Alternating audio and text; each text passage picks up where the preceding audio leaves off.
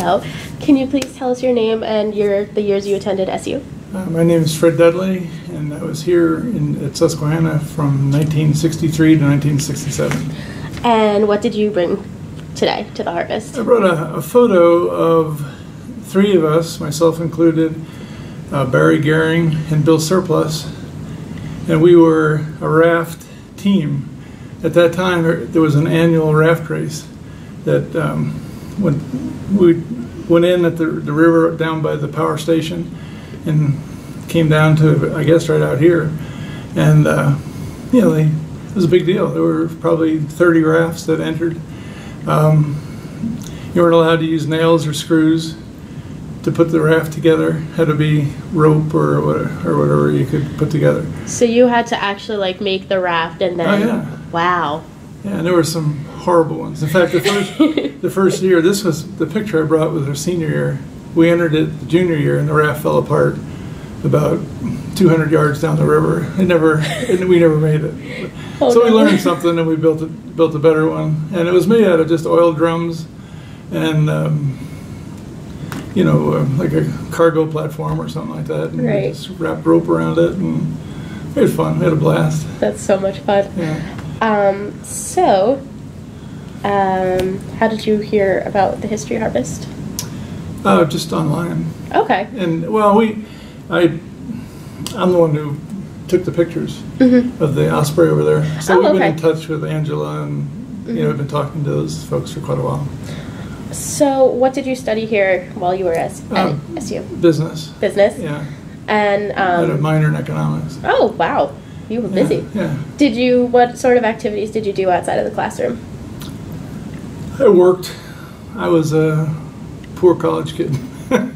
I had 3 jobs here. I was a member of Theta Chi fraternity. Okay.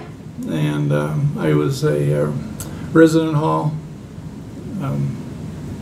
What do you call it? All right. Yeah. And I worked in the kitchen 20 hours a week.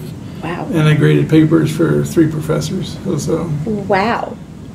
Really busy. So I was in Aikens, I think. Is that the one across from the old? Well, you probably don't know Theta Chi anymore. It's the old. It's the Go House. Yes. Okay. That is West Hall, across from the Go House. Is it? Not across the street, just at the bottom of their parking lot. Well, anyway, that dormitory is where I was the resident hall person. Yeah. So I was able to get to the fraternity house pretty easily. Easily, yeah. But I didn't live there. Never lived there. So I missed out on, I guess you could say, some social stuff, but got my education. That's what you're here for. So. Yeah. So are there any notable stories about your time at SU that you'd like to share?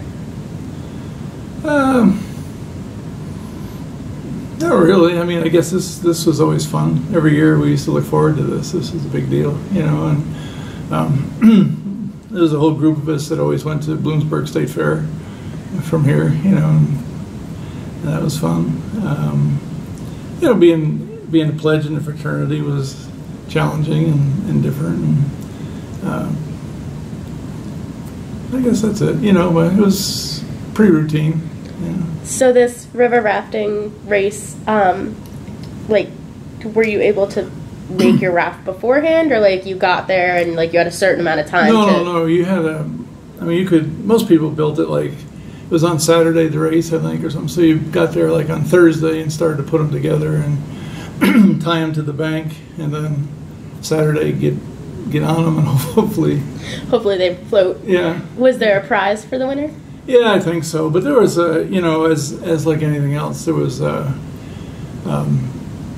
some people who had a lot more money, and they brought in some materials that were a lot more expensive. Yeah, and plastics super, and everything else. And of course they won, but it was fun. That was the main thing, is just to have fun.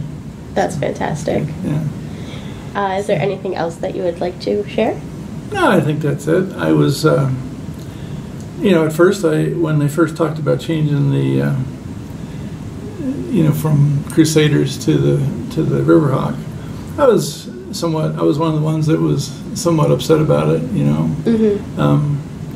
but then as, we got into it, things change, and that's the way it is, it's no big deal. And then I had all these pictures, it was really a surprise that that was the winner.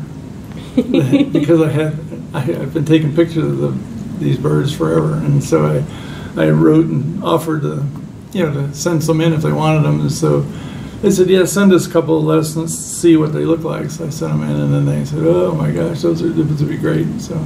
Oh, so you have taken pictures of actual riverhawks?